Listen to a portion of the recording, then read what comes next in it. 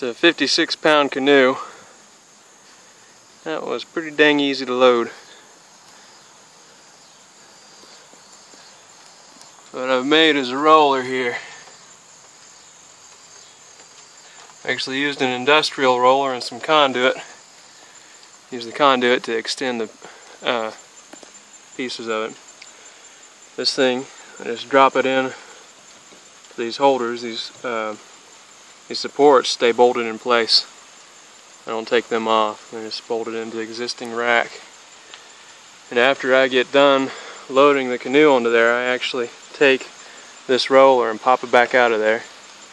And then I can use my cam straps to tie it down into my two existing cross rails.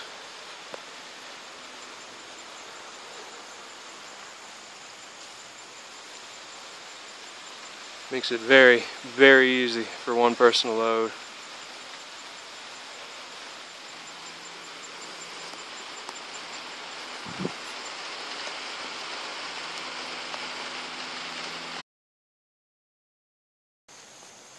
I know that a lot of people don't have access to a nice welder or the means to cut a industrial roller in half and extend the pieces.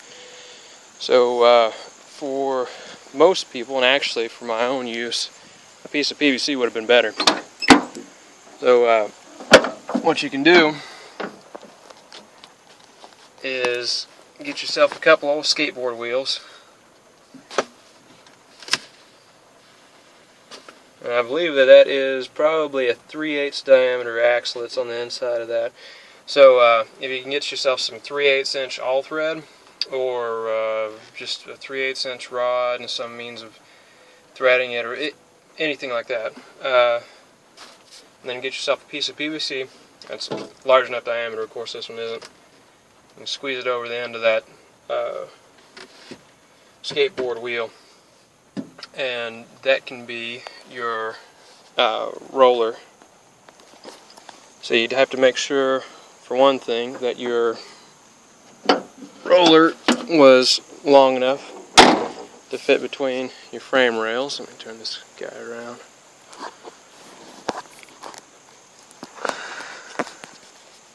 So you want it to be long enough so you can fit between your frame rails.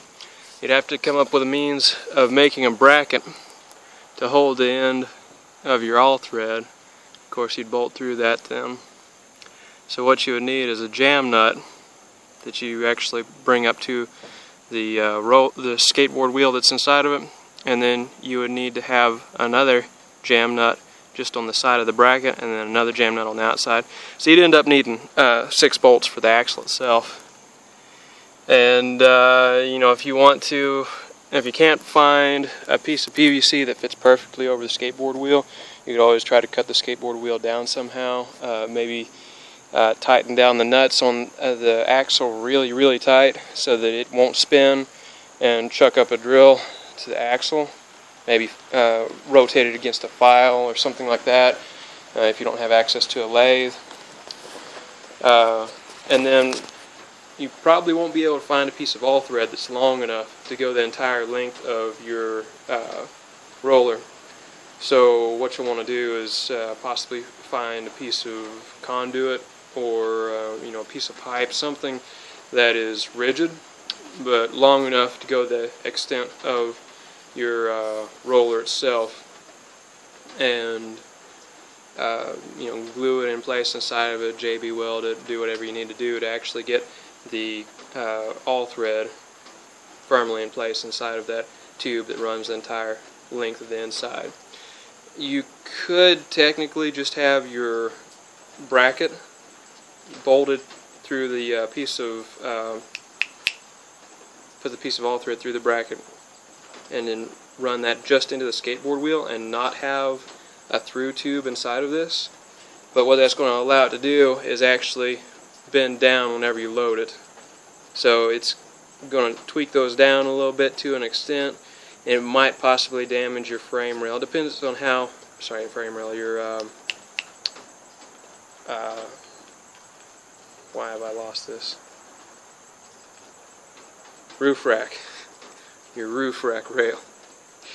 it might possibly cause that to tweak a little bit, lift up from your roof. It might cause damage to your car, so it's better to have the through rod in the center of it. You could also use a piece of PVC for that if you can find a piece of PVC that's got a small enough inside diameter for the all thread. Yeah, that would actually be a better means, because this isn't going to mar your Canoe. The piece that I used, I actually ended up coating with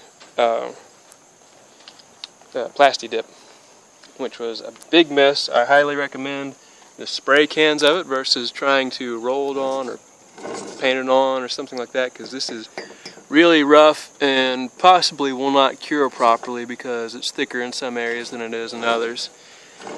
Yeah, use the spray cans with this stuff, because the other way does not work well. Unless you thin it and try to spray it on with an industrial sprayer, and there again you run into an equipment issue. The only thing you have to keep in mind is that PVC will break down in ultraviolet light. So you will not want to store it in your car, on your car, or anything of the sort. You know, leaving it in there for the afternoon while you're canoeing, that's fine. But don't leave it in the sun for any length of time, because it will break down and just shatter into a million pieces.